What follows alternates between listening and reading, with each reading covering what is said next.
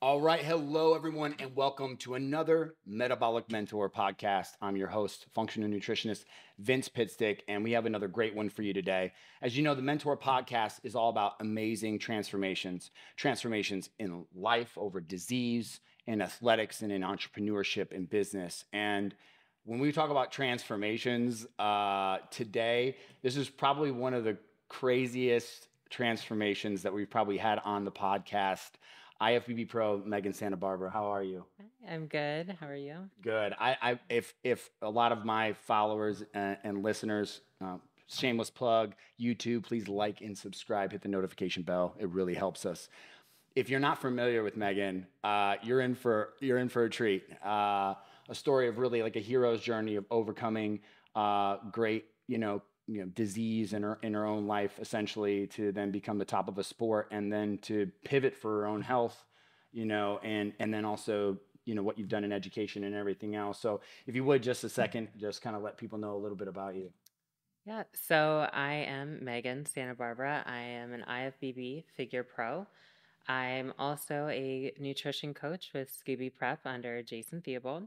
That's right. And Shout out, yeah, Jason. shout out. Yeah, that's Happy right. birthday. The It's his man had birthday. happy birthday. This will come Yeah. out later, but here's Yeah, a happy but yeah, belated it's for you. belated. Yeah. And I'm also a New Ethics sponsored athlete, which Shout is out. That's amazing. right. Just all the shout outs. Newethics.com. Yeah, Newethics.com. code MS15. That's right. Um, but yeah, I just recently graduated with my Doctor of Chiropractic, so I'm a new chiropractor in town. Yeah. So a bunch of different things So about much. me. Yeah. So for anybody that, I love, the 1 in 100 mission is to take people in the fitness, take the components, the discipline, the lifestyle of fitness, and apply it to functional medicine and healing modalities. And you are kind of at the divergence of exactly the thing that I want to see in the future. Knowing nutrition, getting other modalities of care, whether it's physical therapy, chiropractic, I don't care what your other modality is, but having multiple tools on the tool belt to be able to help people with real problems. I think you realize too that like any one tool in and of itself is nice, but it's not a well-rounded answer, No, right? I agree. And you are like you were certified by Life. You overcome a lot, and we're going to talk about that. Then you added the tool of nutrition and mindset and recovery, right? And then you added chiropractic. You see, you keep adding all these tools, right? And that's what the Hybrid Health Summit, another shout out, way too many shameless plugs right up front. All of them. Hybridhealthsummit.net. Megan will be there. I But will be there. that's right. So that's what the call is for 1 in 100 is like, I don't care if you have no tools, learn to be a mentor, learn to be a coach, learn how to help your own life to be an example for others. If you are a practitioner, add more tools, For sure. add more utility. And you're the example of that. And congratulations, because you just Thank you. got the license, right? This week. This Yeah, week. finally. It took a little while, but yeah. It's a thank long you. process. I mean, Yeah. how many years for you? Oh my gosh. 7. 7 years. 7.5 of Yeah, school. yeah. Putting in that work. But I mean, I feel like learning never stops. I mean, I'm still taking like online like module classes and things like that. Like you just truly can never know enough, I think. You got to So stay humble, stay you a do, student. yeah. Everything's changing. So you Yeah. need to keep up with it for sure. 100%. Yeah. And you wouldn't realize this probably from looking at her. She's I mean, doing amazing things, and she looks great. But there was a time you didn't look so great because things had kind of gone a different direction. Yeah. And so you kind of, what people might be surprised to know is you started with a pretty severe eating disorder, right? And probably anyone in the fitness space, they say 60 to 80% of people who will embark in a health coaching program or fitness program at some point probably started with some disordered eating. And then some of the numbers out there, up to 13% of people right now are dealing with some kind of, bulimia, anorexia. But there's so many people not self-reporting that I think numbers are somewhere in the neighborhood of at least 20-25% of women at some point, right? But men, it's becoming really popular with men too, which is really interesting. And your story is so inspiring. And so when did it all, because I saw some photos of you on Instagram. If you don't mind, producer Keone, why don't you drop the before right here? Like right, can we do it here? Right there. Okay. Look down, right here. Okay. And so can you just kind of take us back to the beginning? Because I'm fascinated. Yeah. So My disordered eating, it originally began when I was about 14 years old. So I began dancing, mainly ballet, when I was 3 years old, and I continued that up until about 18. So, but when I was 14, that's when I became pretty passionate about it. I knew this is what I wanted to do with my life. I was that young girl that was like dreaming of dancing on the professional stage. So I did become very obsessed with the sport. And I mean, it's a very physically demanding sport and it's physique driven, very similar to bodybuilding. And that's probably what drew me into bodybuilding. So real quick, with Yeah, the what style of dance is this? ballet, Ballet. Oh ballet. wow, Yeah. that's a So, while different. Looking at the amazing physique you yeah, get now, and to think about ballet, I right? know. That's awesome. Yeah, I love thank that. you. Yeah, ballet was definitely my biggest passion. That's all everything. I just thought about it all the time. I mean, it is like a full-time sport that you're participating in. It was after school hours. On the weekends, I was in the studio for 8 hours a day, like rehearsal after rehearsal. So it's very physically demanding. And, that societal pressure around dance, you need to be thin, or that's what you think because you see the professional dancers and that's what you're looking up to and that's what you're aspiring to be. So, I mean, there were some instructors throughout my time of dancing that would kind of put pressure on you to remain thin. So that was a huge deal. And I actually, it's funny now, but I was vegan for about 5.5 years of that. And I thought I was vegan because I was trying to be healthy, but I knew it was more of control. And that's a big thing with disordered eating is you want that sense of control in your life. And that's just basically what the eating disorder is all about. So, That recipe right there, mhm, like the strong obsession, yeah. right? To be someone that can be obsessed and focused, Hmm. like on one hand, is a huge advantage Hmm. in sport and life. Yeah. But then we start getting afraid of the world and we Hmm. look to control things that we know we can control. Yeah. And we start to get so obsessed with the control that that's when the gift kind of becomes a curse and the programming kind of goes awry a little bit, and Oh, like, yeah. we get the wrong impressions about the world, Hmm. and then we start leaning in too heavy, right? Yeah. And then those behaviors and those patterns become obsessive. I Hmm. know that all too well. And that's, I would say this, I mean, plant-based diets, Hmm. when you start getting to the polar extremes of any of them, not that they can't be helpful, Hmm. but that's where a lot of the hidden eating disorders live. Yeah. They're hiding under the guise of, oh, I just really want to be healthy. I don't want to, hurt animals, or Hmm. not even just on that end. It's like, I just want to eat, only protein and get away from plant toxins. So even if Yeah. you're on that side, right? Hmm. I don't want to just single out the vegans. But unfortunately, the vegan lifestyle, and it lends itself to a lot of ED behavior and eating disorders, Yeah. which is a sad thing because for some people, switching vegan for a short period of time or moving at least extremely plant based can be really healthy. Yeah. But Yeah. then it goes so bad for Hmm. so many. Yeah. I agree. Yeah. And I think that those obsessive thoughts and that control, like my thinking went like straight black and white. If I wasn't perfect in my eyes, then I was a failure. So, and I mean, 14 years old, that's so young to be even thinking like that. So, I mean, quickly my passion for dance, it started to dwindle, but I still pushed through, and I would say like 14 to 16 were my big struggle years. That's when, I mean, my family, my friends noticed, and that was extremely hard for me. I saw many therapists, psychiatrists. I went through an outpatient program. Um, Probably one of the hardest things is when I believe I was 15 at the time, I was hospitalized Oh wow. the week of Christmas. So just seeing myself, I felt like a burden to my family, truly. But what happened was I went to a therapist appointment or a psychiatrist appointment with my dad. He dropped me off, and the psychiatrist at the time had to go get him because we had to call an ambulance because had a very low heart rate and very low blood pressure. So I was taken to the ER.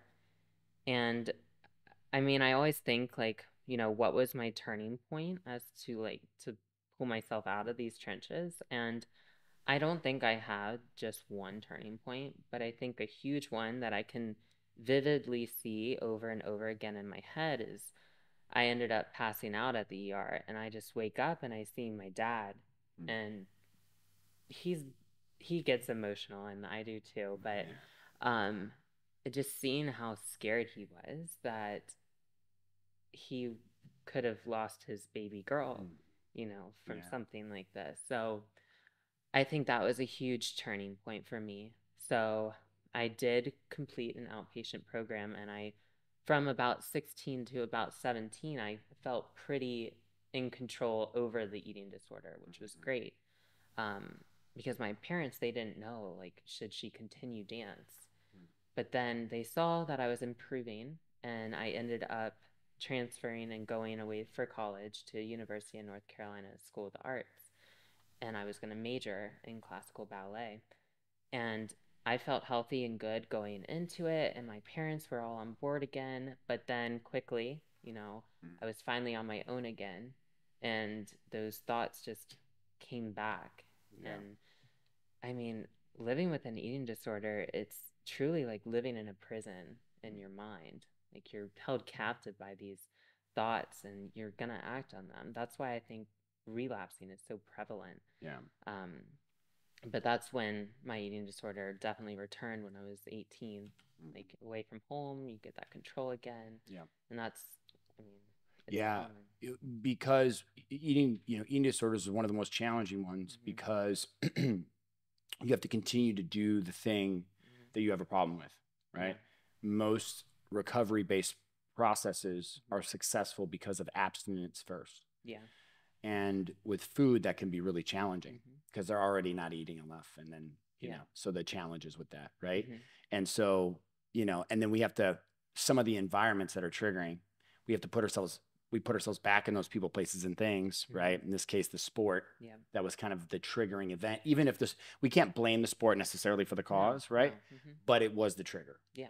And because that's the trigger, it's how do you return to the thing that's the trigger and somehow stay mentally well, right? Yeah. And so, I know for me, because I battled drug addiction, it's something that I've talked some about on the podcast, but you're right. There's a series of moments. There isn't this place where it's like, it does happen for some people, but sure as hell didn't happen for me, where it was like, I had this one moment and that was it. Yeah, and I never did it again. No. And you know what? God bless those people. My road had to be way more complicated than that. And the moment where I realized I had to do something, the first moment, that awareness moment was when like literally I got involved with the wrong people trying to go get drugs, and they helped me up in the back. I got held by gunpoint for like 8 hours in the back of my own car. Yeah. And I'm like, well, how did I get in this situation? And I'm like, well, I'm looking for drugs, and this is what happens. Right. And so that was that, like, okay, like there's something needs to happen. Wake up. But that wasn't the end. That was the awareness point. Of course. Yeah. Right. And so like at your lowest weight, like what did you get down to? I believe, I mean, I'm 5'8". I'm not a small petite woman. No.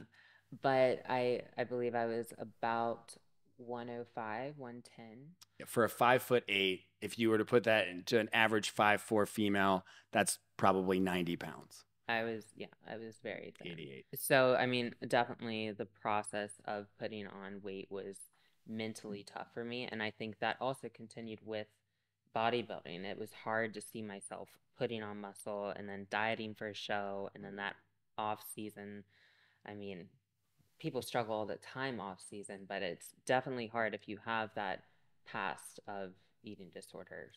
So. Yeah. So that translates to a coach today, right? So like, let's keep going with your story a little bit, but I want to talk about, because now having that skill though, and understanding what that process is like trying to put on muscle has got to be a great skill as a coach now, because you have to know, even everybody's on a sliding scale of addiction. If anybody thinks they're not, they better be like Pope Francis or or a monk, Yeah. right? We live in a society. You're born into an addicted society. Yeah, Period. End dot. I So agree. you start an addict, and then you got to free yourself over the time, Hmm. right? It's just some of us become way more aware of it because we Yeah, go through really hard shit really early. exactly. Yeah. Like, oh, my life's on the line. Like, I need to make a difference. Hmm. Life's on the line. I make some people. It's shopping, Netflix, whatever, and it's not a warning enough sign, so they just go through a slow bleed the rest of their life, Yeah. right? For us, it was very abrupt, and Hmm. we had to deal with it and become aware of kind of the matrix, Yeah. right? Hmm. Yeah. I mean, it definitely helps me as a coach having these personal experiences because now I can see, like, in their check-in, like, if I see something and it's like a red flag, I know how to respond to it appropriately and how I can help them navigate those thoughts. Yeah. Um, because I think what people don't realize is, orthorexia, trying to eat clean Yeah. all the See that all the time, time. that's still disordered eating. And I'm not one to bash the diet industry because I think that's a huge thing right now on social media is just bashing how there's like always like the talk about dieting and things Yes, like you got it. that. But I mean, I think there is definitely a way to go about dieting in a healthy way. Well, when people don't have the solution, because everyone wants the answer to be clean, it's either yes or no. Yeah, You're either a piece of black or white. shit Yep. or you're Mother Teresa, Yeah. and we're judging something that we don't really understand, Hmm. because everything's more gray than that. Hmm. And the reality is that you meet up against social pushes to try to solve problems, but you'll never solve a problem with one answer. Like so right now, what you're getting the pushback is like it's like fitness shaming and body Yes, positivity, exactly. right? So people are like, oh, well, if we just accept everyone exactly where they are, they'll stop running to these means Hmm. to try to gain acceptance. Yeah. That's the idea. Yeah. But it doesn't work that way, because if you just accept everything, it leads to nothing. There's no Agreed. good outcome that comes from no discipline and understanding consequence and like loving yourself where you're at, but pursuing a better you every day, For sure. For right? sure. That's the problem that we're dealing with. So then there's the people who over pursue being a better person because they're trying to abandon and escape how they feel about themselves. And we see that because those are the polar extremes, just like in politics. Yeah. We see the polar extremes and we judge and we say everyone's like that. When the reality is it's much different and it's in the middle. You know what I mean? Dieting can be the greatest thing in the world, but it can also be the worst thing. It's the eye of the beholder, just like ballet was for you. Agreed. Yeah. Right. Hmm. Yeah, it was so much insight there. So yeah, we got down to, what you say, 100 pounds, 100 Yeah, pounds. about that. And so then you start the ascent. You get you and I talk about the five stages of change. Hmm. The first one's like identification, and you ID'd it like, oh, I almost like died. Like, okay, Yeah. and then the awareness of like the next one is oh, I'm the problem, right? Like coming to terms with like I'm the problem and the solution, like the awareness part, right? Identification and acceptance. So accepting that I'm the problem, I am also the solution. Good news, that means there's a solution. Yeah. If it was cancer, you're not, you're not the problem. Yeah. That's a bit more problematic. You begin to realize like, oh, maybe it is a good thing I'm the problem because I can change me, Hmm. right? That acceptance part. Yeah. And then there's the removal. Hmm. So like you probably had to walk away from ballet I did. and the friends that were probably also ED-like behavior, because Yeah. usually misery loves company. So you find your little posse of people Oh, that go, ooh, yeah. we'll hide food together. For sure. For Yeah, sure. right. I mean, I think a big thing when I did go away for my first year of college, being on my own, I did isolate myself pretty heavily. But I did find like those girls who also were struggling. And I thought, oh, this is a good coping mechanism. But it didn't help, Yeah. obviously. Yeah. But I quickly realized that, I went through everything leading up until that point. By that time, it was about 3.5 years into struggling with eating and just my thoughts in general. Um, so I've tried like the therapy, the psychiatrist, outpatient, hospitalization, everything, you name it. And I was like, well, nothing's working. So I quickly realized, okay, you have to help yourself. This is on you. So I was ultimately the one to decide to split ties with ballet and I transferred back home. And I felt really lost because, that was my identity since 3 years old. I mean, it sounds crazy, a 3-year old, but I mean, it was my life. And just, I felt like I was giving it up.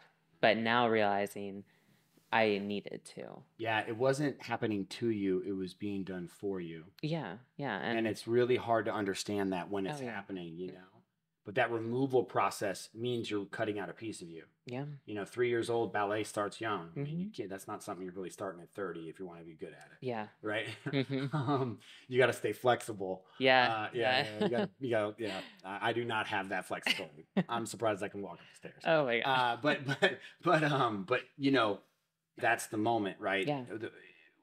I talk a lot about from pain Mm-hmm. to purpose, right? And so you're going through what's called the pruning, right? Like Mm-hmm. a rose, you got to prune them back Yeah, and they grow better, yeah. right? And That's true. so, but pruning doesn't feel good. I'm sure a plant isn't thrilled it's being pruned Probably not. as it's happening. Yeah. If it's having thoughts, it's probably this isn't great. Yeah. But then it comes back better, and Mm-hmm. that's part of that process, Yeah. and that's so obvious in your story. But at this moment, Mm-hmm. you're at your low. You're going back to your parents. You're losing your identity. Who am I if not ballet? Yeah. Well, I'm a mess up. Mm-hmm. That's what I am. That's exactly how I'm it just like all these mm-hmm. other people out here that I semi despise for being failures, Mm-hmm. upon which I built my whole athletic life on never being a failure and always a winner, pursuing the win. But in this case, I'm actually surrendering to win. Mm-hmm. And it doesn't feel like that at the time. No, absolutely not. You know what I mean? Yeah. So like you're sitting there, you're back home, right? Yeah. But and one more thing, Mm-hmm. you had to give it up because all the therapy in the world, all of it, if you kept doing the thing that was the trigger point, Mm-hmm. none of it was going to work. Yeah, Abstinence had to be there, it did. or recovery cannot be did. obtained. Mm-hmm. Yeah, and that was similar. I mean, we'll get to this, but stepping away from the stage, it was very similar for me. For the last, 2 years, I haven't competed, and that was needed to regain my passion for the sport of bodybuilding. Because I mean, I'll talk about this later, but I started to see these same things Let's happening. save that. Yeah, Save it. I will save it. That's the Yeah, we I want know. that connection to be very obvious Yeah. to the listeners Yeah. and the watchers. Yeah, yeah. So check it out. So because this is where people are at when they come to coaching, Mm-hmm. they're often really lost. Yeah, that's true. They don't know who they are. Nobody finds fitness because things are going great. Yeah, that's true. All right, let's get Yeah. 100. Yeah. All right. If you're at home being like, no, my life was perfect, and I just decided, you know what, I want to add a little bit more washboard abs. No, it's very rare that happened. There was something about you felt incomplete about. You felt lost about. You were looking for a greater existence. You weren't sure that there was something more out there for you, and you were searching. That means there was a pain. Mm-hmm. The pain of change has to be less than the pain of staying the same. So that means staying the same there was something painful there before people will make a change. That's human psychology. Yeah. So for you to make this adjustment, there had to be something. Maybe it wasn't that big, but for most people, it's big. Yeah, for sure. Like you. Mm-hmm. And then then it's like, okay. So people come in and they're lost and they're looking. They're not quite sure. And they think, well, if I just lose the stomach, maybe that'll be the missing piece. It's part of it, right? Yeah. And then they learn a lifestyle and a process. And this is where some of the good stuff about fitness comes in. And I'm guessing that's what you're about to lay on us. Yeah, somewhat close. It's always a little bit more like ebb and flow than that. For sure. Yeah. Because, I mean, when I transferred back home, I was like, well, all I knew was dance. So I didn't even know anything about the gym or fitness or anything like that. So I joined the gym. But all I did was I did cardio and I stretched and I danced in the dance studio. Like, I was like, well, what am I supposed to do? Like, I didn't understand weights or anything like that. Yeah. And I eventually met a guy, and that's kind of how I got into bodybuilding and just training in general. But throughout that time, when I first moved home, like I said, I felt like I lost my identity as a person, and I moved in with my childhood friend, and we had a little apartment together, but I struggled so hard. Like, I was around family, I was around friends, I had that support now, but I still struggled with just who I was now, what I was doing. I just felt lost. So finding fitness that quote unquote saved me, and I mean, people say it all the time, like the gym saved me, and I truly think it did. Although I did struggle, up until the age of 25 with this eating disorder. So, I mean, it's been a long time coming, but Progress is not linear, directly no, linear. Okay. So absolutely not. you add tools along the way. Yeah. And for me, 100%, the gym gave me something that I could set into my life that was Yeah. there for me that would Mhm. help me pursue a better me. Mhm. And then it started teaching me Yep. discipline. And then I gained a group that I could identify with that supported me, Mhm. right?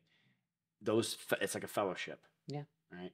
In a way, for many people, this is what I want people to know about fitness. In a way, fitness, you can hate on it all you want, but if you're someone looking for some discipline and to feel better about yourself and start to step out, getting involved in a gym, in a group, even if it's CrossFit, whatever your thing is, even though I have preferences on what you should do, Yeah. it's better just to get started. Yeah. Hands down, I don't Agreed. care, because you're going to find out things about yourself, what you're capable of. Mhm. Those are amazing things, and that everyone in the world should expose them to into fitness, I instead of agree. looking at the extremes and going, nah, that ain't for me. I'm not about all this muscle and all Mhm. this other stuff. It's like Doesn't you're have to be about that. Yeah. doesn't have to be about it. You're missing it. Exactly. You're missing it. And that's the gift of fitness that needs Yeah. to be delivered to the world. Mhm. 100%. So, all right. So, like, you just kind of, it was dance, then the boyfriend. And that's like a Mhm. typical trend. I mean, that like in different Yeah. ways, cardio, they come from different sports, they Yeah. find it. Yep. How do you go from how do you figure out you got a knack for it? What happened? Because Man, clearly something happened. I know. I went to my first show and I was like obsessed with the bikini division. I was like, that's it. Yep, I want to look like that. So, I mean, at the time I was smaller, so like it would be Yeah. possible. But yeah, I got into bodybuilding in 2017. So, what is that, like 6 years ago? Wow, that's crazy. But I found Jason and he started to coach me, and I responded very well, and I just grew so much passion for it. Yeah. I mean, yeah, it was probably another thing, like I was in control again, and Yeah. these tendencies from my eating disorder Yeah. that I was kind of liking, Yeah. which is unfortunate to say, but I did just see, okay, this is how I identify now, and it brought me joy. Yeah. So I was like 100%. very happy that I 100%. found it. So, Yeah. So you know, I would argue that we're changing divisions, but talking about figure yeah. right now, I would argue hands down the best shape in the division, in my opinion. And I think a lot of people would agree with me. But you go from, again, producer Keone, go ahead and drop the before and after. I've never seen anything like that in my life. It's incredible. Now you could say extremes, but to be delivered from where she was, that's I think the real important part at first, right? And Yeah. then that obsessive part of you to be great, it actually, I mean, it really helped you in this other area, and will help you in anything that you want to do in life. But like, to make that big of a jump, and you did that in almost like, what, 4 years, right? Yeah, I mean, my Because first show, when was that? 2017. I I think I did like two regional shows, and then I ended up going to nationals that year. I placed fifth. And then I was already qualified for nationals the next year. And that's when I turned pro. My second year of competing, I went pro, and I'm like, oh, I'm decent at this. I should probably kind of. continue.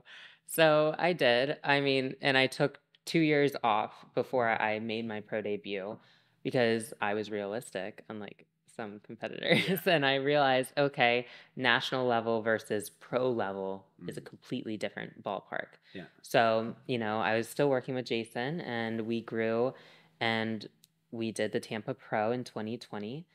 And leading up, I mean, 2020, that was COVID era. I know. So obviously my prep was a little longer than anticipated. Things were not going as planned.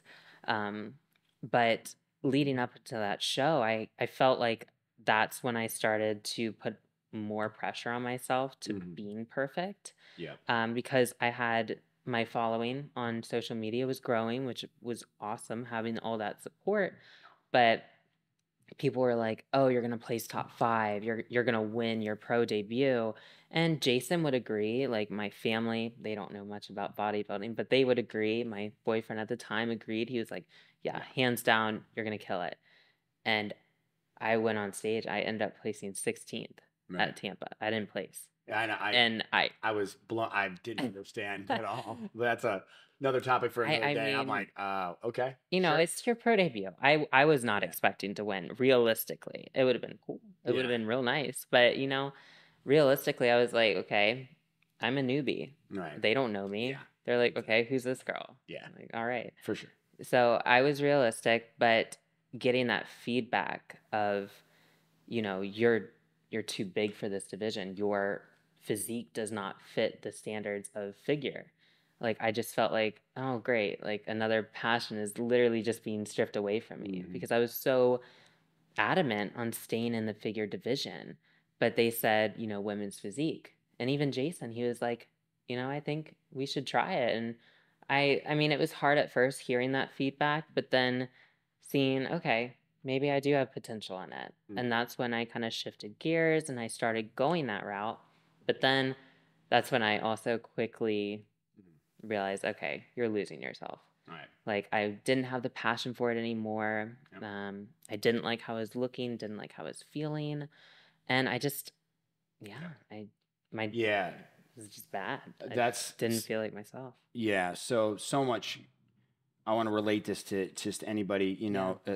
We see this with people that again. I get so many clients that come in and they're battling their demons and they're trying to figure out how to get it under control, and then they find fitness and they get a balanced lifestyle, but then they're going to meet those demons again, and they have to be self-aware enough to know where to take it. A lot of people take fitness too far, I agree. right?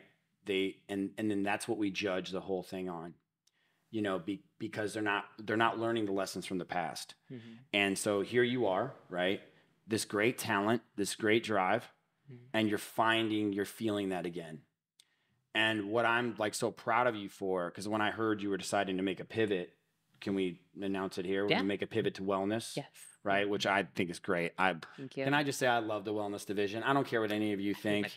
I love them gorgeous. I love the shape. I love everything about it. I love everything about it. And like when I just went to the Olympia and I got to see it up close and watch the energy in the room, meet a lot of the women. Yeah. I love it. You don't like me, I don't care. I love it. I think bikinis, got its place, and I think figure's great, and I think a lot of it's great, but I think that's the division I enjoy most now. I agree. In the female. And so anyway, but you're making that pivot for you because you noticed that it was becoming another form of the addiction, the same addiction, the root of it's the same, and it's creeping up somewhere else. Yeah. And so a lot of times what people are trying to escape coming into getting healthy, they will meet that issue again. And that's why I don't believe coaches are just physique enhancement. They have to be great guides. Yeah. And what we're seeing in bodybuilding is a whole lot of physique enhancement and no great coaches guiding their people responsibly, trying to push them to the limit. Things are going to happen. And that's the sport. That's any sport. You can't blame bodybuilding for that. No. If that's the case, you get rid of gymnastics, ballet, volleyball, football. Get rid of all of it then, if that's what it is. Exactly. Great challenge requires some risk. That's the point. It's part of it, right? But we got a lot of people in the sport not looking out, and they're being predatory coaches, and they're injuring people, and it mars the whole industry. And that's where I think a lot of us as coaches need to kind of stand up and be the representation of what it is to be a great guide. And that's why coaches like you are so awesome, because you've survived it, so you understand it, so you can be that. Right? Yeah. A lot of these coaches that have not survived these things, they're not equipped to handle things in an appropriate way and don't have those tools. And that's why I think from pain to purpose to prosperity. That's the title of the Hybrid Health Summit. Yeah, I love that. That embodies what I want the world to do. And people like you and others out there, because really you're the perfect coach because you were certified by the right thing first, which was life. And like how to survive addiction, because it's all a grayscale of addiction. Agreed. I don't care if you're overeating, undereating, overtraining, you can't drink alcohol, Netflix, whatever, it's going to end up making you gain weight. And then you're going to end up in front of a coach and then they're just going to think it's just, oh, I just need to change your meal plan to solve this problem. And I think you and I both know that it's bullshit. All up here. It's the first place that you have to help somebody. Right, Yeah. right. And so, but again, that same drive is like, you can do anything with that. That's a superpower. Yeah. You know what I mean? Look, you became great at ballet, became one of the best in your field, and now you're pivoting. And so I think that they better look out, because if you've decided that that's what you want, that's where I'm gonna put the pressure on you a little bit. But I That's know the okay. mindset. Yeah, I know the mindset that goes with that, and you enjoy it. I do. Yeah, I finally regained that passion for training, for bodybuilding. It's just, it feels so nice, Yeah. like to be like happy Right. going into Yeah. it and being a part of your sport again. Yeah, So 100%. I think people forget you should enjoy what you're doing. And if you're exactly. not, Yeah. you need to reevaluate why you're doing it. Uh-huh. And I think a lot of people with fitness, Mm-hmm. nutrition, I've taken breaks, Yeah, and for then sure. gain that love back. Yeah. And then sometimes I fall out of love and I'll just do the basics, and Yeah. then I'm back in it all together. And Mm-hmm. I love that. Yeah. I love that about, I think, fitness in general and sports in general. I think people should take that advice. They're either all in, they abandon it altogether, Yeah. and then they're all in, Mm-hmm. abandon and all in. It's like, Yeah. no, Yeah. I think but you can take breaks, and you can, get that love back, and, Yeah. and those kind of things. Mm-hmm. So you're just a shining example of that. Congratulations to Thank you. So anybody, I mean, I'm telling you, someone to be inspired by, someone to watch and follow, pivoting in a sport for her health and Mm-hmm. for her, putting herself first, is something that we should really consider in high regard, for everyone in fitness and the sport itself. I do kind of, I want to always kind of pick your brain a little bit, Yeah. with fitness competitions, Mm-hmm. and then also being a coach, and then also now being a doctor of chiropractic, right? Mm-hmm. How do you use the lessons of your past in your coaching today? So it definitely helps me be a more understanding coach, because I understand that, when these things occur in somebody's life, I know how to pinpoint Yeah. those red flags, and I can help coach them quite literally through the process. I can teach them how to better adapt to certain obstacles in their life, because I mean, everybody, they wait to hire a coach for that perfect moment, like the whole "I'll start next week" kind of thing. I mean, life is never going to be perfect. It's never going to be smooth sailing. So you just have to start. So having that coach that will be willing to communicate and help you through those obstacles is huge. And I think my past definitely helps me with that. And that's something that I loved about working with Jason, is that I felt comfortable enough sharing that information with him, my struggles, and I felt okay taking a break from coaching with him, and he was understanding of that. So definitely having that coach who is understanding is huge. Also pushes you, but also has the wherewithal to know the Yeah. balance. Yeah, they know when to push, they know when to pull back. And I think that is essential. I think too many people, it's like that whole the black and white thing. Like, Nothing. Yeah. yep, all or nothing approach, and that's not going to get you very far. If anything, it's going to get you like 10 steps behind. Yeah.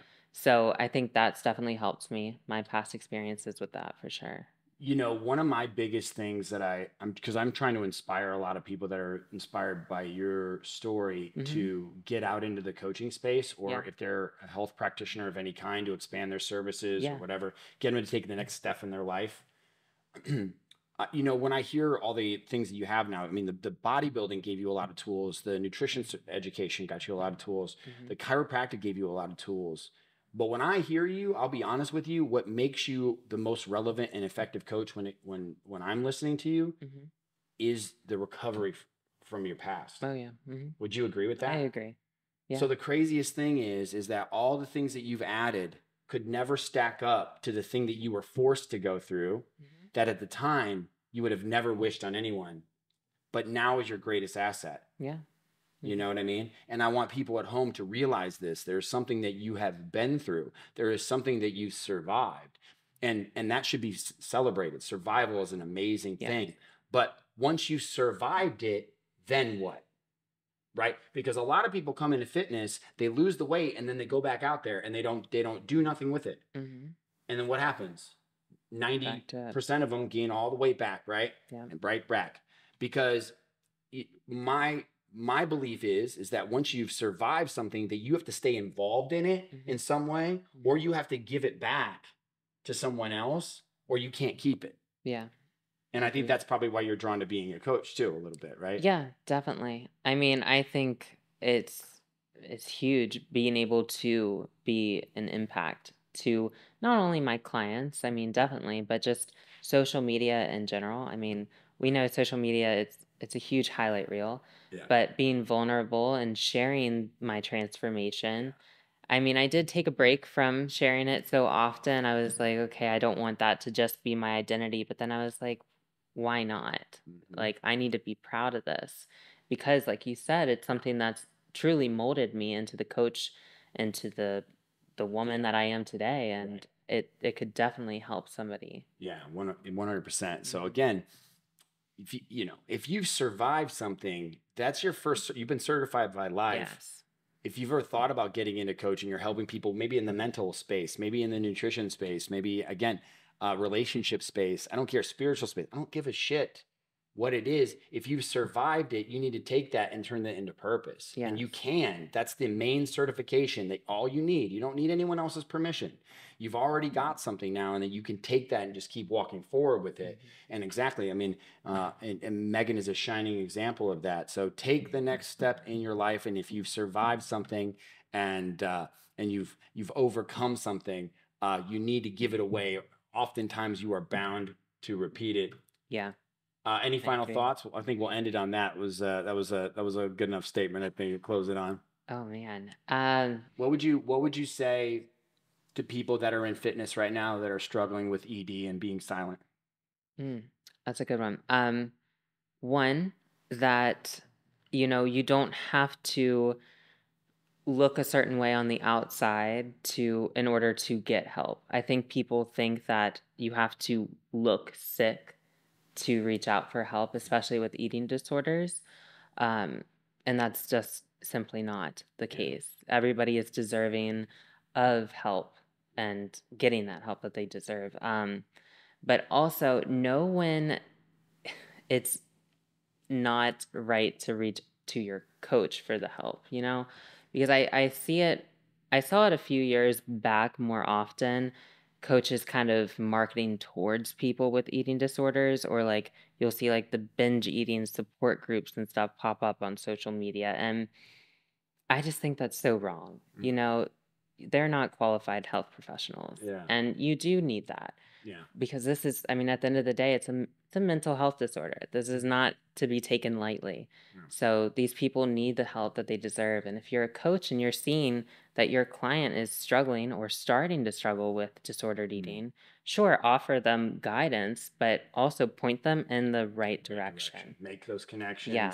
A Nutrition Dynamic, we have a whole list of resources. I love that. Yeah. Right. That we've made relationships with, because we understand that maybe we can't be the solution, but we can have an answer. Yes. Right. Yeah. And I think that's the important part. And coaches will tell you that, oh, I'm not seeing it in my client base. No, you're not looking. Yeah. You're not looking, because it's rampant. Yeah. Right? I don't want to hear it. Mm-hmm. You're not looking. You're putting your head in the sand, and then you're saying, hey, I'm not responsible. Mm-hmm. Well, yeah, you're not responsible for the condition, but being a coach, you've put yourself in a position, right, that you have an indemnity, right, to look out for your clients and have resources when you come across this problem. Mm-hmm. If I'm gonna have a playground in my backyard and kids on it, I better have a first aid kit, right? Oh, I didn't let the kid fall. Well, no, but you had a reset. You have a backyard that you have a playground that people can get injured, so you should have the tools. Yeah. If I'm a coach, people can get injured. They can fall into conditions. So I just need to be aware of the right resources to send them to the right place. Does that make sense? Yeah, no, it does. So I think, like I said, I think coaching, if it keeps going the way of people like Meghan and others, I think we're looking for a bright future. Meghan, where can they check you out? Yeah, so, well, I just changed my Instagram handle, but it's dr.meg_ScoobyPrep. That is my Instagram. I do have my little chiropractic page. I need to start posting on there a little more, but that's my main one. You can always shoot me an email if you're interested in coaching, Meghan@ScoobyPrep.com. And I would love to just help anybody I can, really. Awesome. Yeah. You're very brave. Thank you. And you killed Yeah. it. She was nervous. There's no I reason was to so be nervous. nervous. All right. Check us out again. We will see you very soon. Thanks, y'all. Thank you.